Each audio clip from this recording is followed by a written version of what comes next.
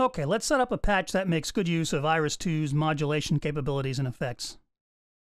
Say I wanted to create a hybrid patch with an edgy bass sound for aggressive chords or pedal tones, and a cleaner, more ethereal tone for leads and melodies.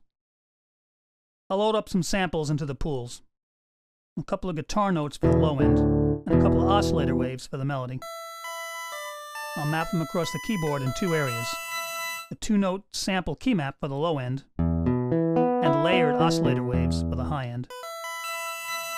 I'll set initial levels in the mix window.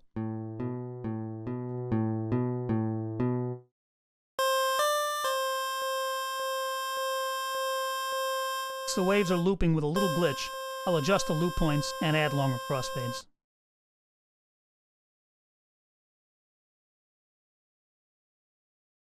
I'll detune the 2 layered waves for a little natural chorusing. Since I have 2 different sounds in this patch, I'll remove the global envelope on the master output level and put separate envelopes on the low and high note sounds. I'll set a typical percussive envelope for the low notes with envelope 2.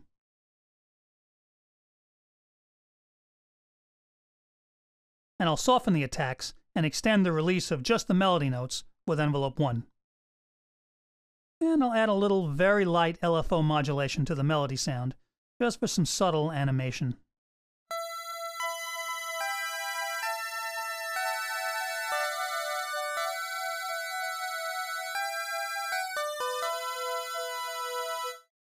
I'll enable a low-pass filter with its own envelope, envelope 4.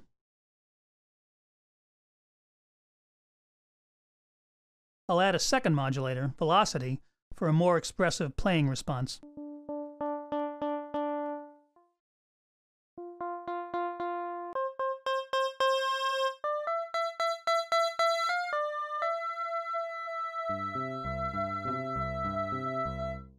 Now, I'd like the filtering to be mostly on the higher notes, so I'll add a third modulator, keyboard tracking, and set it so the filter cutoff is always higher on the low end of the keyboard, preserving the full tonal range, and lower for the high notes.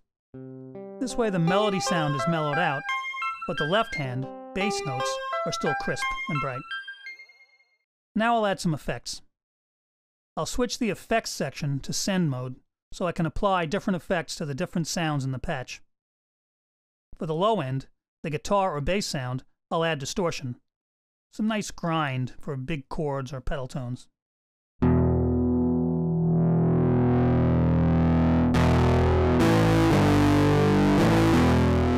I'll compensate for the extra level.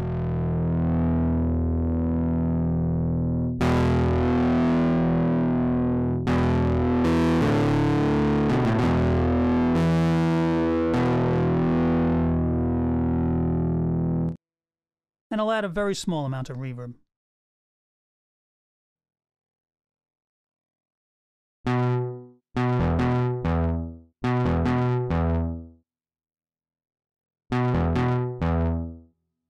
For the melody sound, I'll add a lot more reverb.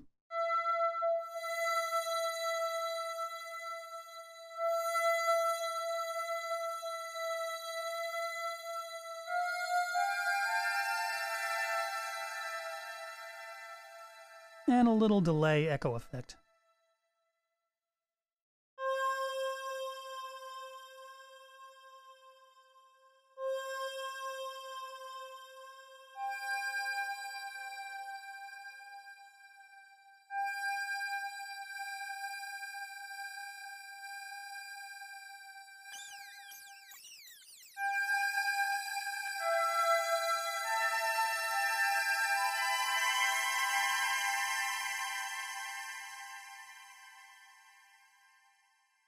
And now I have a split patch with a nice crunchy bass chord sound in the left hand and a smooth ethereal melody sound in the right hand.